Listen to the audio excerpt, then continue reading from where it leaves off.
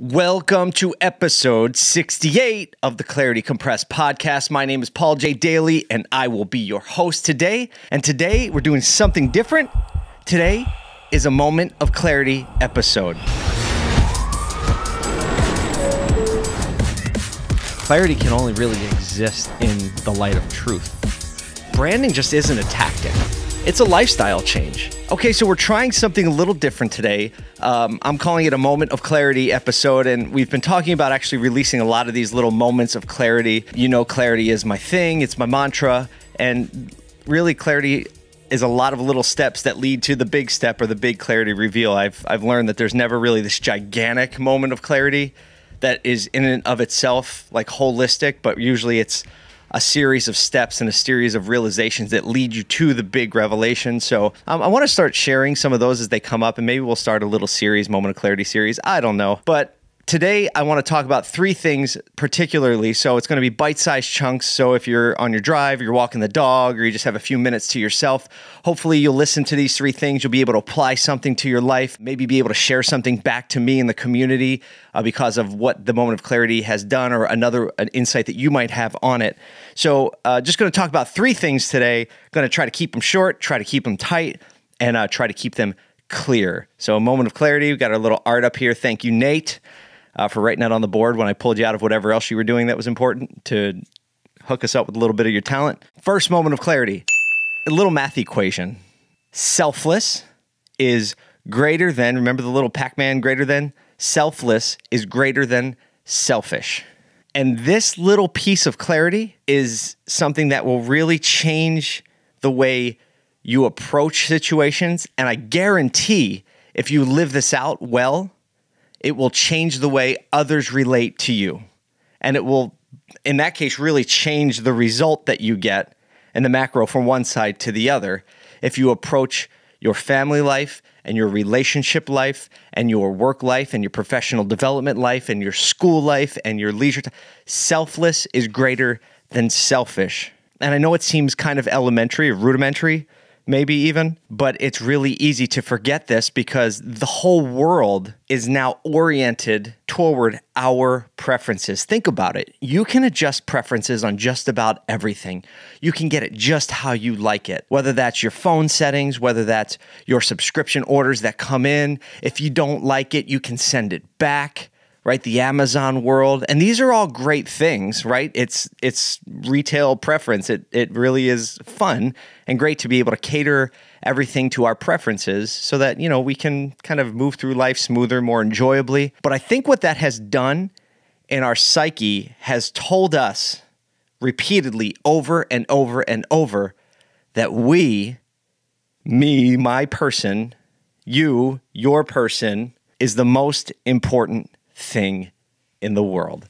And it drives that point home. I'm raising 3 kids right now, my wife and I, and one of the challenges of raising a child in this environment where they just grown up being able to cater everything to themselves is that you really have to work twice as hard to teach them that selfless is greater than selfish. And I know as I'm saying this, you're thinking of all the ways in your life that you just cater life to yourself. I'm the same way. I want it how I want it. I think that's human nature. But when you're in a relationship and when you're navigating life with other people in a professional environment, especially if you are a leader and you can embrace the fact that selfless is greater than selfish, you are going to see incremental and over time incremental success, but long-term macro win because people know that you're there to serve them. So the moment of clarity is selfless is greater than selfish. And whatever you're doing next in your day, whatever, if you're driving to work or if you're going home to your family, whatever it is, just think for a second, deploy that moment of clarity and think, what can I do right now that is selfless instead of being selfish, and watch what happens. And let me know what happens. I'm going to try to do it because I fail at this all the time, especially in my closest relationships. It's hard to be selfless. But sharing it here on the podcast is going to help keep me more accountable to it. Hopefully, it's going to encourage you to do that. And hopefully, together as a community, we can make the message louder and just make this a better thing. So first, selfless is greater than selfishness. Moment of clarity number 1. Moment of clarity number 2, understanding the difference between tactics and strategy. Well, it's actually strategy and tactics. Let me explain. I sent out a tweet this morning because the thought hit me as I was driving to work, and it was that tactics win battles, but strategies win wars. And I'm going to talk about how that applies in our personal life, but also how it applies in our business life. Actually, I'll start with business. So in the business world, especially in branding and marketing, which, is kind of a main focus of my life and my career right now, tactics like algorithm hacks, tactics like what's the current thing that's popping right now? Let me deploy to that tactic. Let me deploy to, this little micro thing that will help me win this battle, will help me sell this product today, will help me get some attention today. Those are good things. Tactics are good. But if you just deploy and put all your energy into tactics, you get really, really stuck the second that the algorithm changes, or consumer sentiment changes, or the political climate changes, or the economy changes. All of your tactics are temporary. All of your tactics are short term. Now, it's okay to keep adjusting to tactics and deploying new tactics, right? That's part of being in business. That's what we do. If you're fighting a war, you need tactics to win the battle. We're going to deploy these guys here, this resource there. That's fine. That's good. It's necessary, actually. But strategy is different. Strategy is saying we're going to facilitate, we're going to organize ourselves in a manner and a system that understands where we're going 5 years from now. That way we can deploy the tactics in their place, but the strategy is what guides us long term. Your vision, mission, values is a strategy. Your business model is a strategy. And if you don't pay attention to those things and you're constantly like, how can I make it through today? How can I make it through today? How can I make it through today? You're going to crash and burn really, really hard, or you're frankly just going to get burnt out because operating in a tactics world is exhausting if you don't understand how it fits into the overarching strategy. Let's pivot to personal life. So deploying tactics versus strategy in a relationship, right? I'm going to use a marriage as an example, but you can overlay this into any type of, whether it be romantic relationship or father-son, parenting relationship, interpersonal relationship, work relationship, it fits. Here's a tactic. Here's some flowers. I hope you feel good about that. I want to see you smile. That's a good thing, right? That's a tactic. Let me think, what else? I'm going to take out the trash today. That's a tactic. I'm going to pay for your meal. That's a tactic. I'm going to write you a little note in the morning. That's a tactic. That's a good thing, right? It's something that, especially if it's deployed in selfless over selfish, right? Those selfless tactics really do make a difference and impact. But here's where it breaks down. The strategy, and I'm back up to a framework of a marriage because I have the most experience in one. I'm about to celebrate my 17th anniversary on Friday. Well, I guess it would be last Friday by the time this podcast airs. The strategy is to see Sarah thrive. The strategy is to live a long life together, living life together, navigating the challenges together, raising kids together so that they can be healthy and then do the same thing. The strategy is to love and protect and serve my wife. Tactics won't do it if the rest of my life, the flowers don't do it if the strategy isn't in place, if it's just the flowers. That's going to get old. It's going to wear out. It's like that second of emotional feeling does not get you through the tough times. The overall long-term selfless goal of saying, hey, I'm going to love you, serve you unconditionally till death do us part, be faithful to you. That's the strategy. Get it? So again, through your life, whatever you're going into right now, today, whether it's relationship stuff, business stuff, personal stuff, growth, school, whatever, it's okay to deploy tactics, but you have to understand that the strategy is more important than the tactics, but they're both important. So think, in your life today, are you living on tactics or are you living under the umbrella of a strategy? Again, it's not going to solve the problems, but it's a little moment of clarity. Ask yourself, tactics, strategy. Do I have both? Do I have a balance there? Number 3, and the final moment of clarity we're going to share this morning, I want you to consider what is the long-term ROI, so return on investment. What is the long-term ROI of serving others? See, all these things kind of have a similar theme. What's the long-term ROI of serving others? in your relationships, in work, in every interaction you have, your children, your friends, your family.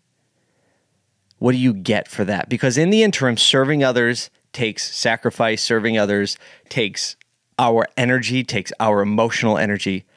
But the long-term ROI of that is the reciprocity of care, the reciprocity of service to you, the reciprocity of filling your emotional tank, filling your energy up because you watch people grow and thrive and learn and lead and duplicate those things and pass them forward. Most leaders that I've had a chance to get to know or read about in any substantial way all have a similar message, and that is, you're here to serve. Leading is serving. Simon Sinek's famous, leaders eat last book I've talked about, It's Your Ship. I put it in the email last week for the podcast. If you're not signed up for the emails that come with this podcast, I encourage you to do so. You can go to claritycompressed.com and sign up, and you always get a little bit of a suggested reading, something I've read that really made an impact, and something that I just suggest you watch, or a song to listen to, a little more texture. But put a book in there called It's Your Ship by Captain Mike Abrashoff. Really changed my perspective on leadership. Again, the theme of you are there to serve.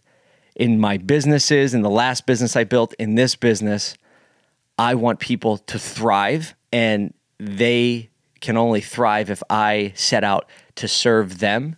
And, last week on the podcast, Kevin Fry, I think very adequately and actually profoundly stated, if you are committed to see everyone else around you succeed, you will in turn and intrinsically become successful. So whatever you're into today, like getting back to point one, selfless is greater than selfish, I want you to ask yourself, right, what is the real ROI of serving other people?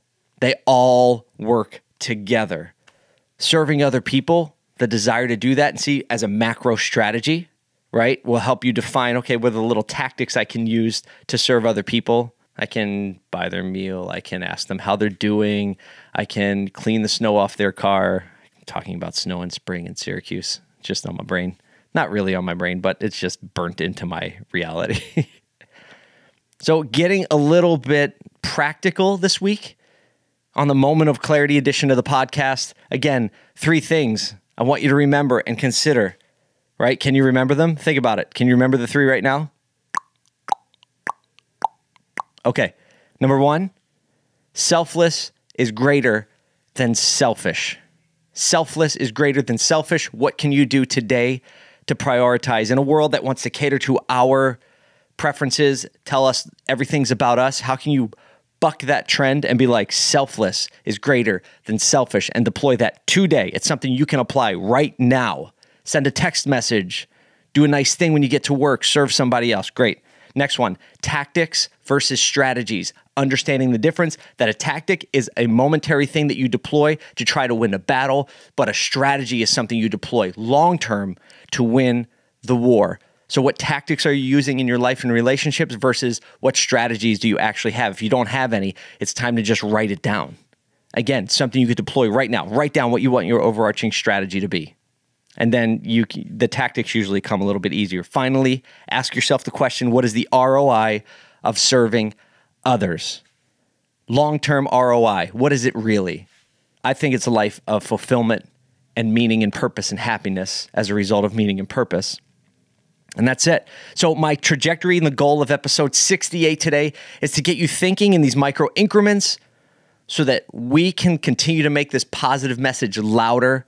Not just because positivity is a buzzword and it's great to be positive, but because I think it actually makes it more fulfilling and meaningful and purposeful for us who are trying to grow and serve others and lead and build meaningful things and have lasting relationships and legacy marriage and raise kids that do the same thing, right? It starts today. It starts right now. It starts here with the Moment of Clarity. So that's it. That's episode 68. I hope you took something away from this. Thank you for listening through the podcast at this point, and just thank you for listening at all and being a part of this community. I say it every week. I enjoy the DMs and reaching out to me. Please continue to send it. If you have any comments on the podcast, hit me up on Twitter at Paul the Daly. send me a message, share the podcast, share an insight. Let me know if it made a difference. Let's let each other know how we've served others. And it's really encouraging to read that other people are doing it. And it's really empowering when you share something that you've done, because it'll be encouraging to me and the other people that are watching. So that's it, episode 68. I hope you have a week full of moments of clarity to make progress and growth and serve other people and be selfless, because selfless is cool. That's it. Thanks, guys. Take care.